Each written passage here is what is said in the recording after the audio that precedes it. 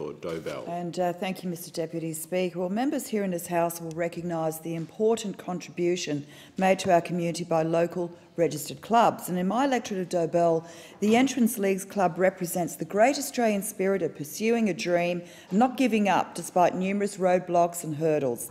The Entrance Leagues Club was a mere thought floated around by a few committee members and supporters of the Entrance Tigers Football Club back in the 1970s, but the idea had merit and quickly gained traction. Nonetheless, it tested the commitment and resilience of those involved as they experienced some positive progress and frustrating hurdles over the first 12 years. Indeed, the Entrance Leagues Club, which now boasts a membership of over 15,000, had humble and difficult beginnings, and it was only because of the tenacity of a few founding members that it stands the proud and successful club that it is today. In 1982, at the incorporation of the company and the beginning of the constitution, there were only 427 members.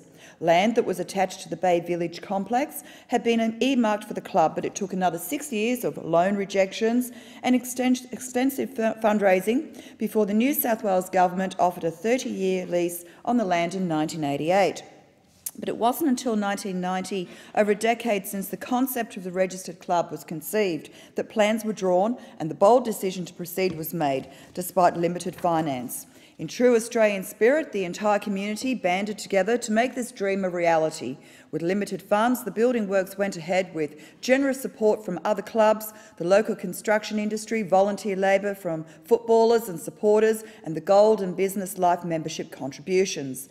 The club's construction saw an outpouring of community engagement from the supply of excavation equipment, bobcat operations, pest treatments, plumbing and drainage, concrete pump high, installation of beer lines, supply of brickwork, and the list is long and distinguished.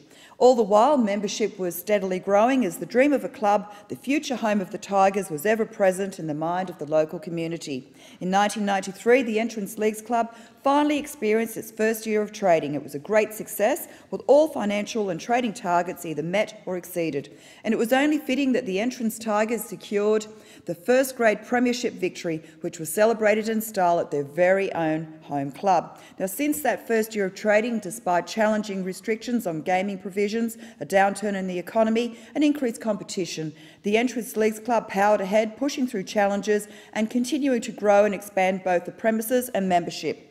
Now, the club has consistently supported the community, providing a variety of junior and senior sporting sponsorships as well as financial support to a great many community organisations on the Central Coast. Now, I regret, due to the shortness of time, unable to personally mention everyone who has contributed to the club, but recently when I met with David Hart, the president of the club, it's true he has a passion and love for the club, and congratulations to the club. I thank the member for